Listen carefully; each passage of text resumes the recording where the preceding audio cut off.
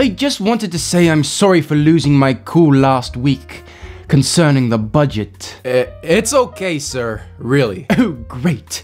Well, I suppose you better now tell me about the rest of the season and exactly where all my money will be going, yes? Yes, sir.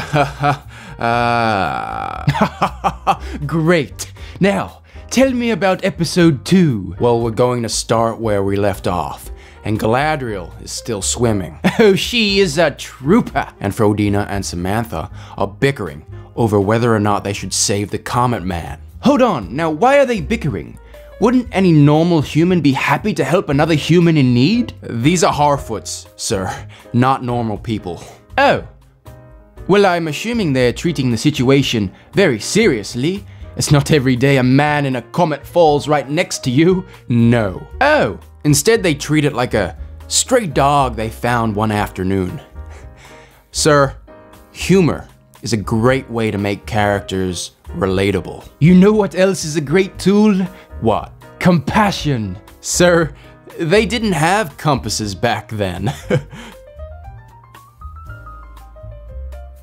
Now, Armalas and Bronwyn are investigating a nearby town, and they discover nobody's left in town, and it's been destroyed. Scary. And Armalas decides to go inside the hole. Oh, we cannot show any of that. Not in a Lord of the Rings property. No, that's a little inappropriate for the children. Sir, let me finish. He decides to go in the hole underneath the house and see where it leads to. Oh! So Armalas leaves Bronwyn to follow it. Oh, plot progression. I love it. And Celebrimbor unveils a plan to build the biggest forge ever seen. Why?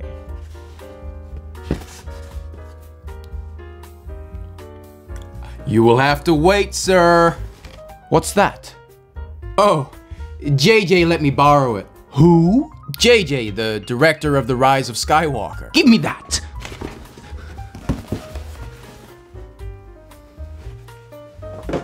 So Elrond and Celebrimbor have a quick stroll to Khazad-dûm. A stroll? Yeah, I saw on a map. It's only like a fingertip away. You do realize that the scale of such a journey is significantly longer in real life. Really?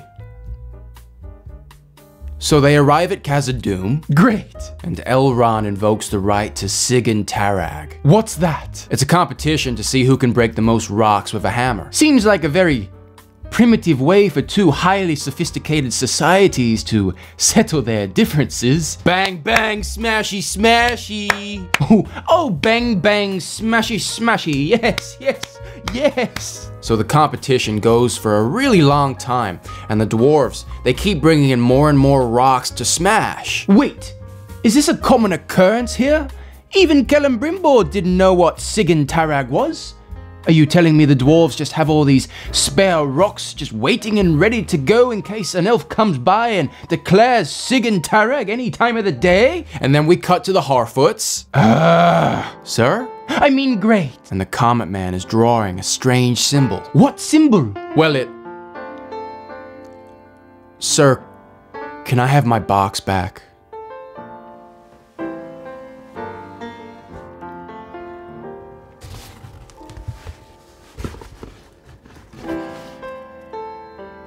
You're gonna have to wait, sir. Oh, you. Frodina's father breaks his ankle. How? Contrived events.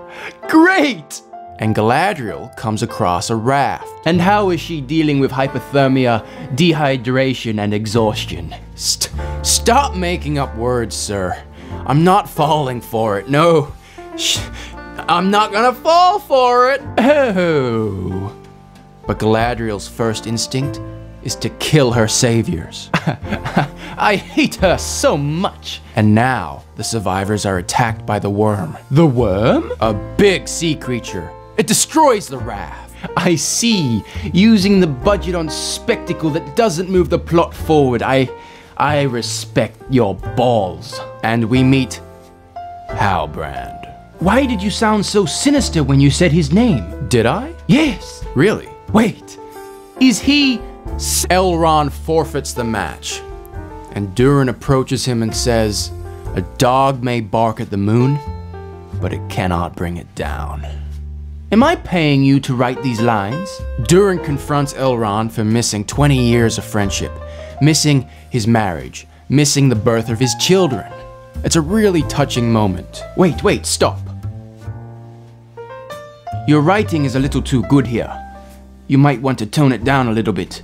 We don't want to give the fans too much of this or they might get used to it. And then we meet Durin's wife, Disa, and we get more charismatic acting and fun dialogue here. No, stop. Stop with the good writing.